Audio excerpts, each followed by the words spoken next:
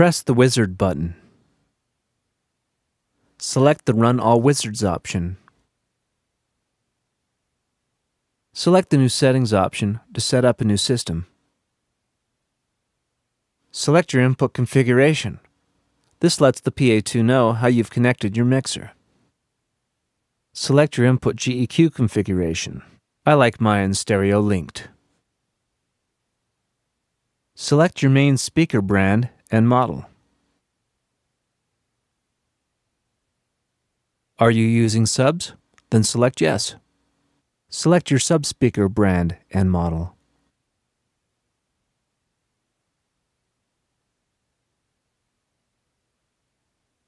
Select your sub-speaker configuration. I'll select stereo subs. Now select your high amplifier brand and model. Set your high amp sensitivity to match the sensitivity setting selected on the PA2 display. Set your high amplifier attenuators to match the setting shown in the bottom right-hand corner of the PA2 display. Select the low amplifier brand and model. In my case, I selected powered subwoofers, so my low amp option has already been selected. Set your low amp attenuators to match the setting shown in the bottom right-hand corner of the PA2 display. To apply all these changes, select Yes. If you have the dbx RTA-M measurement microphone, select Yes and connect it to the RTA mic input jack on the front panel of the PA2.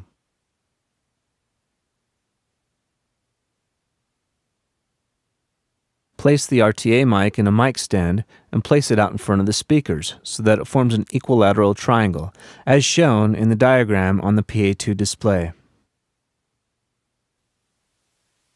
The PA2 will now help you balance the left and right sides of the sound system and automatically balance the crossover gains. This will balance the system before running AutoEQ.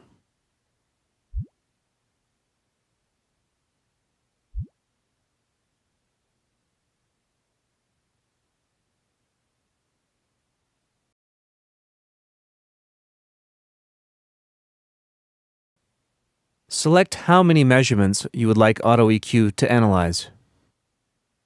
I'm going to select 4, as this provides the most accurate system EQ.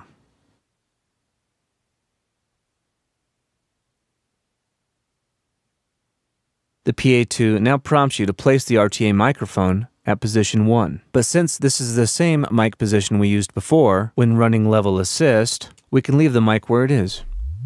AutoEQ will now take its measurement of the first mic position. We're now prompted to move the RTA mic to position 2, as shown in the diagram on the PA2 display. Once the mic has been moved, press Select to take the second AutoEQ measurement.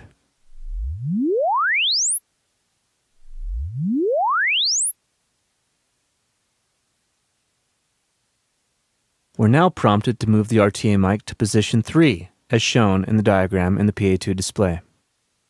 Once the RTA mic is in place, press the Select button to take the third AutoEQ measurement.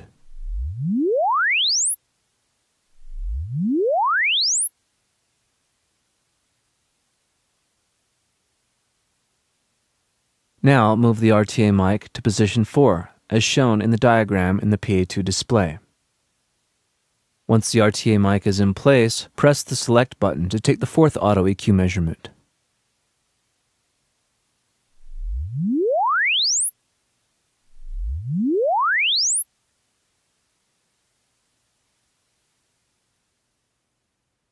AutoEQ will now analyze all 4 measurements and calculate your EQ settings.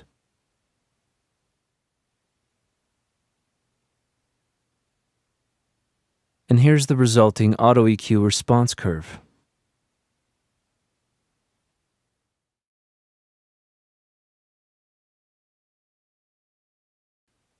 Lastly is the Advanced Feedback Suppression Wizard.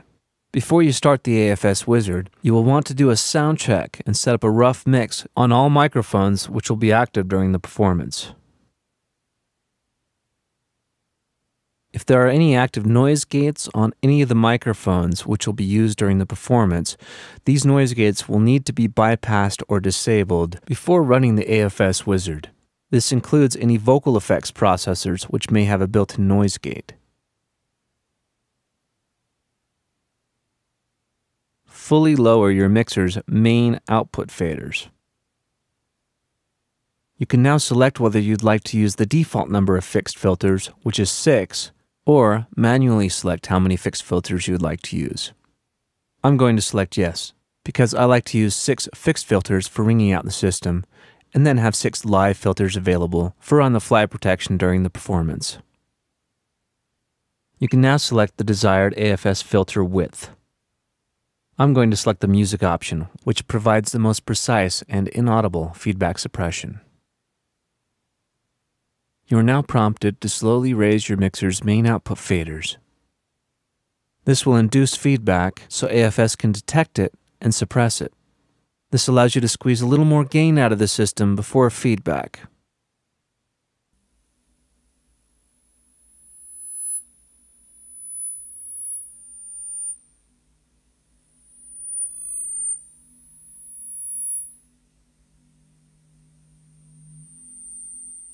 Stop raising the faders once the fixed filters are all set.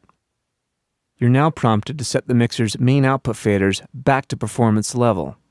This is the same level they were set to when you performed the rough mix and soundcheck before running AFS, and is typically around unity gain, or 0, on your mixer. You can now see the AFS filter details in the display. That completes all the wizards in the PA2. To store the preset, press the Store button 3 times.